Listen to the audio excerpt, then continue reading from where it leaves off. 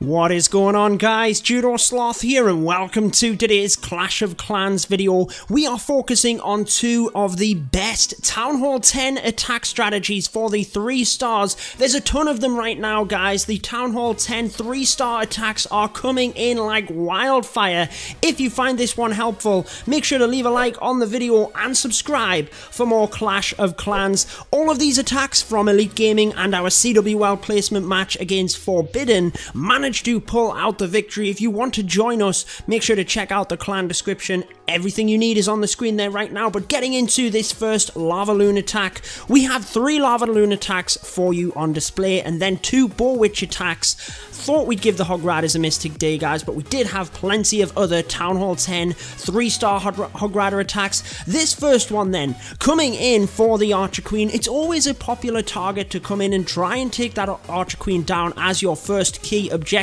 If you can do that, guys, then make sure you do. On this one, not too much point defense up to the north, able to sneak in, take out that Archer Queen, and then it depends on the CC. A Golem is not going to do anything to our LavaLoon, but that Wizard might do some splash damage to our balloons. So J-Mo here pulls it off to the side with a baby dragon, and he's very nicely going to be able to take that out, then goes ahead and deploys that LavaLoon portion.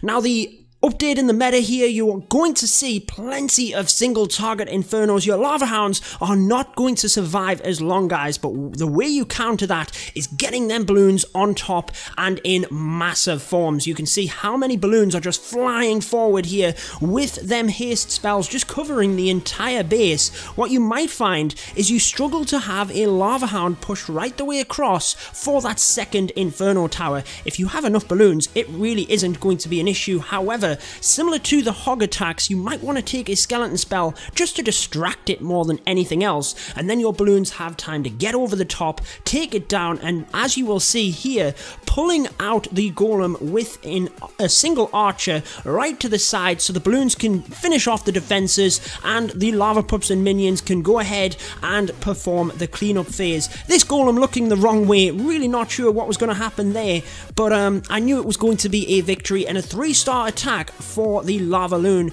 Let's get into the next one then, guys. You will see some differences in these base designs again for that one. By the way, 6-pack here for J-Mo. Give it up for J-Mo in the comments. You will see for this base, the queen is kind of pushed off to the right hand side. A bit more point defense kind of pushed out to the side for this one though. So J-Mo decides to come at this with a different angle. Again, the Archer Queen is a primary focus, but it's not the only thing you have to consider. You can take her out as the attack is going on, so let's check out this one.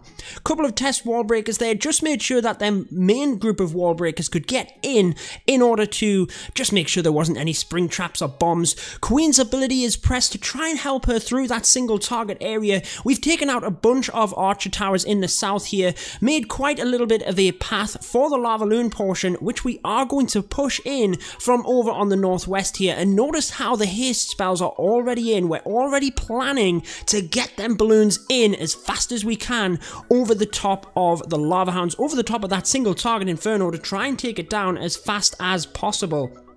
Notice how we have many coming from the north as well. That's very important that these balloons come in from the north at the same time as the ones over on the west. It means that these ones that are traveling straight towards that air sweeper, straight towards the single target inferno, don't have to go up north. They can continue going.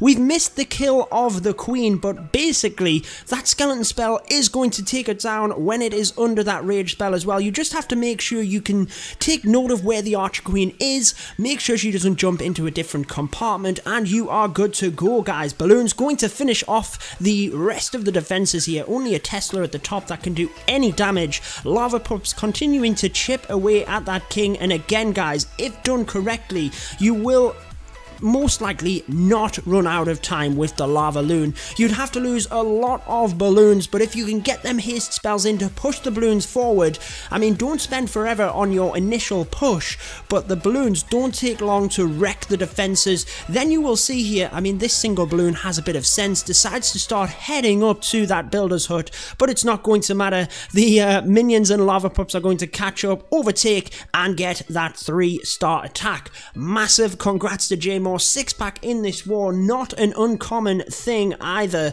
And let's move on to one more LavaLoon attack before we check out them 2 BoWitch attacks.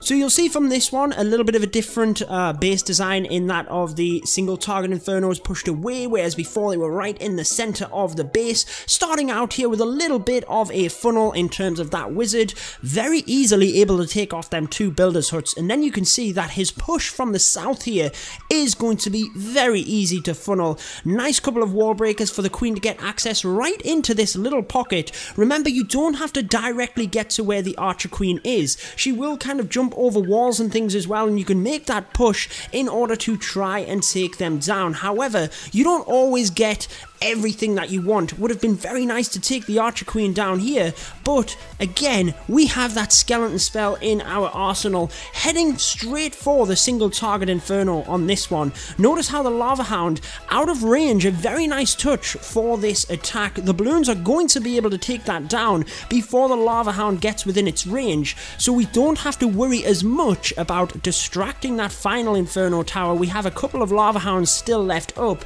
The skeleton spell is going to have to be used for the queen. Same combination, guys. You need a rage spell to help power that skeleton spell onto the queen, take her down. A lonely wizard there, not really able to help much either, but the lava pups, the skeletons underneath that rage, I mean, the rage is helping the balloons as well, but they are going to take that archer queen down. The damage from the balloons is going to help out as well, and again, guys, the same principles of really the haste spells, the placement across the map to really power them balloons through as quickly as possible is the most important thing. And again, clockwork really in terms of the minions and lava pups cleaning up. So that is the LavaLoon attack for you. Let's move on to the BoWitch attack, then we will indeed wrap up this video. So moving up to base number 19 here, Big John pulling out the 3-star on this one. I've said it before, guys, in my videos, the BoWitch attack used to work prior to the meta change.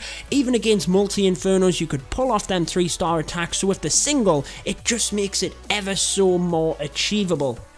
Again, it's the same kind of attack. It's all what we talked about yesterday in my Town Hall 10 v 11 video in terms of base recognition. How many bases can you do this? Hit it with this strategy. Doesn't matter what base strength it is, really. The queen is going to be safe over in this area. Hitting the queen walk, there's no air defense to touch her. Around this other side, we send a BoWitch combination to help with the funnel and keep our main group of bowlers pushing through the middle. Again, the Single Target Inferno is not going to do much. You can take a heal spell if you have the multi, because it's definitely going to help. I'd recommend one anyway.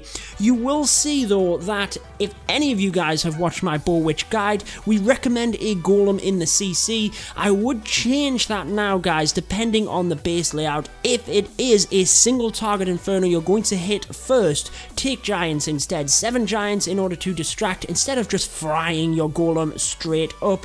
Again, the bowlers in the middle here don't necessarily have to take out all of the defenses. As long as they take out the bulk of them and the archer queen with them healers can reach the ones on the back end, then it's a success. The bowlers have done their jobs. On this one, they even bust out and help that queen as well, steal her healers while they are at it, but it really is not going to matter. The archer queen still has the ability. Again, lava pup is going to distract the queen at the end when it's too late. Everyone always asks why lava hounds in the CC. It's purely to try and distract that queen. Just take the poison spells. If it's anything else, guys, you will be able to take that down. They won't keep up with your bowlers raged through the middle. One more attack then, this one by, you've seen it before, it's a BoWitch attack. Hat on, we have the number incorrect here, so we're going to have to go down the list until I find it. This is how many 3-stars we had, guys. A lot of these Hog Riders, but there we are on to... Just got my calculations incorrect when jotting that down, but anyway, saving the best to last. TT here, going to smash this, the master of the BoWitch attack. Very nice. Again, he does this a lot of the time, guys, and you really need to just scout the base beforehand. Are there any buildings you can pick off beforehand with minions to help control your attack? He's helping his funnel here whilst picking off free percentage. It's a no-brainer, guys. You want to do it. The queen is obviously now going to just walk straight forward as the minions continue to pick that off, and you can see as the bowlers and witches come in, we've already created the path that she is going to take. There's no way she's walking down to the south. The bowlers are wrecking that. The minions have done a fantastic job, so she's actually going to step up, take out them point defense, and again, fantastic stuff. Here we are, guys. Not a lava hound in the CC. It's that baby dragon, witch, and whatever combination. They kind of put different ones in there to mess you up, but basically they're not going to keep up with your bowlers. Put that rage spell in, put that heal spell in, poison spell on top of them. They're gone. They haven't done anything. Again, queen very nice on this other left side over on the left here. No air defense to take her down. The bowlers and witches, I mean, you want to look again, TT has said himself, look for areas of the base where there's no splash damage for the other side, the bowler and witch combination, and the bowlers blasting through the middle, again getting out on this one, but had they not, this still would have been over. It still would have been a 3-star attack. The queen would have very easily finished off these final defenses, but that wraps it up for this one, guys. A few very impressive Town Hall 10 3-star attacks here from Elite Gaming, and make sure to stick around for the CWL season itself when it kicks off. Well, I'm sure you'll see plenty more 3-star attacks at Town Hall 10 here. That wraps it up for this one. I've been your host, Judo Sloth, and until next time, peace out, guys.